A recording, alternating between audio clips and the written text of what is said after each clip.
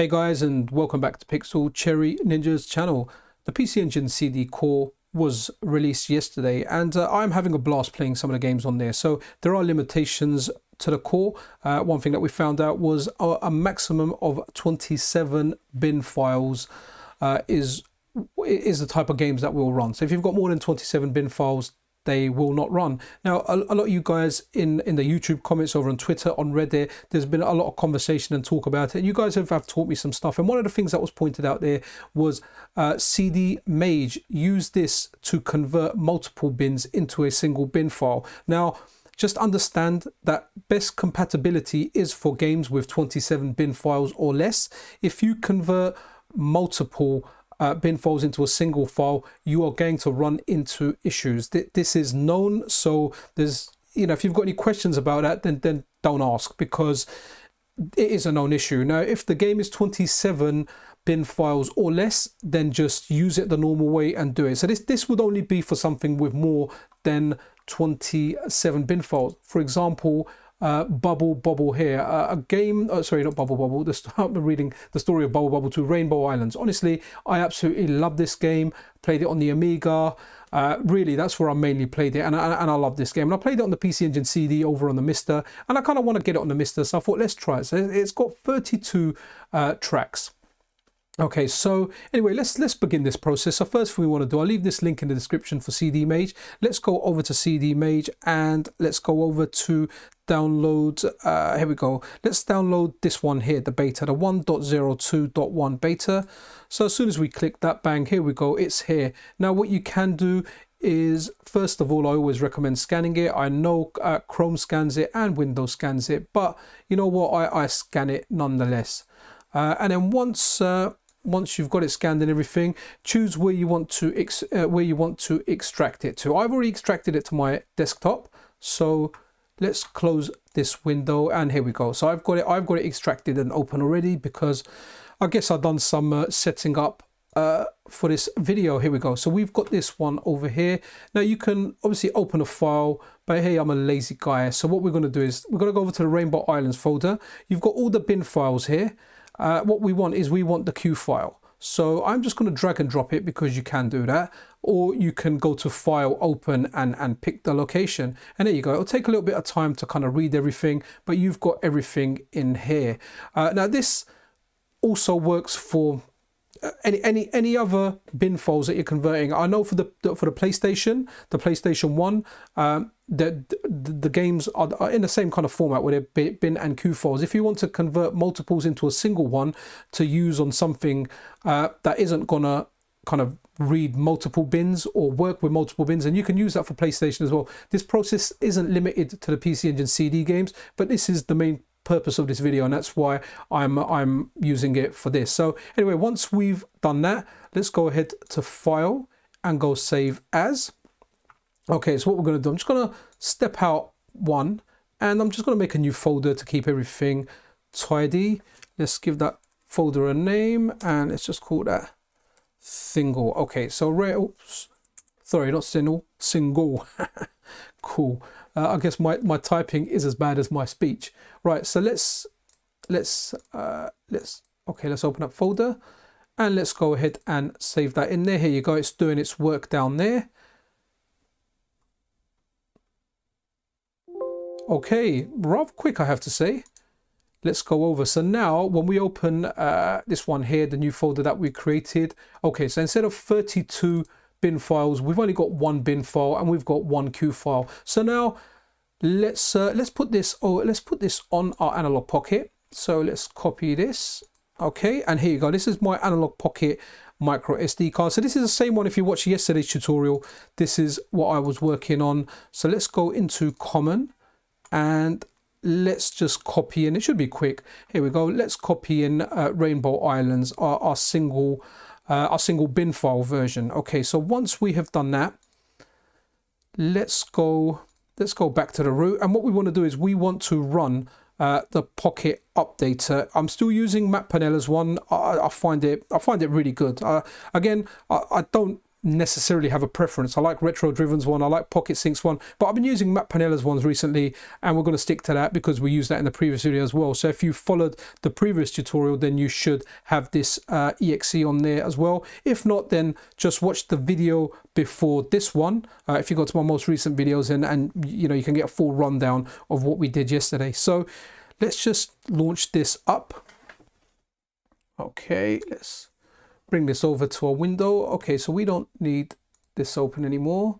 So let's allocate the space to here. Okay, now we are good. Okay, so now that we're here, let's just click in now. Okay, so what we want to do again, let's select chords because I don't want to do a big massive download. So let's just go ask. We're gonna go no. Okay, let's get the Mazamars stuff showing up. Amiga, no. Neo Geo Overdrive, no. And PC Engine CD, yes. And let's just hold down N, and we're going to get a whole bunch of N's at the bottom, which I'm now going to get rid of. Okay, let's press enter, and with any joy, let's where's our, oh, okay, you know what, while that's going ahead, let's just go here, PC Engine CD, and let's just see when that generates. So let's go to, oops, no, didn't press 2. Okay, so let's go to update tool, which is 0. Okay, here we go. Now, okay, we should be getting at the bottom. Here we go. Rainbow Islands. Like we showed yesterday, it has created the JSON and it's now with a single bin file. So I guess the next thing to do is let's head over to our Analogue Pocket and let's try it out. I'm probably going to be quiet while the game's running. I'm going to play the sound because one thing I understand, there's issues with the sound sync, so the sound's probably going to go out. But I wanted to try it anyway because I really like Rainbow Islands. I wanted to play it, and if you guys use this, your mileage is going to vary. You are going to have issues, so please, no questions about, oh, how the sound is off or this is off. This is not something that's known to work. It might be something that works in the future in updates of this core, but for now it's not working. But if it is resolved in the future, hey, at least you know how to turn multi-bin files into a single bin file, and you can play some games that you're not able to play or not able to play well now. Anyway, I'll stop going on. Let's go and have a look at Rainbow Islands. In particular, pay attention to the sound. Let's see if it goes out of sync. Okay guys, before I blast the volume up so we can hear it, yeah, the sound did go out of sync. In particular, I noticed it at the end of the levels. Also, when I got onto the boss fight, you can see the sound kind of completely stopped, and the picture went out a little bit as well, like the bottom just kind of missed. So yeah, let me put on the volume now and let's go through this and have a look.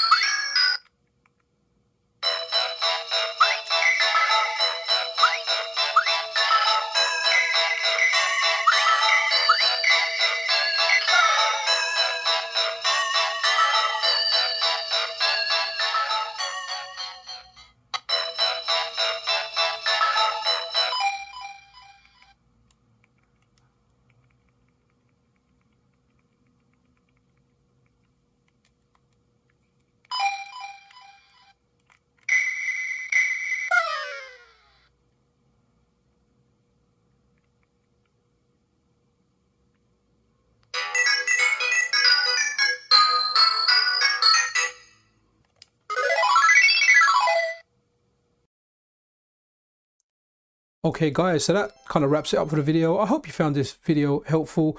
As you saw there was issues with the sound, and at one point the bottom of the screen was missing. So just in my experience, I don't know if it's worth it or not. I am going to play about with it a little bit more, because I really do like Rainbow Islands, and I want to play it. So I did find when I paused the game, the sound stopped until, like, you know, the game over screen showed up.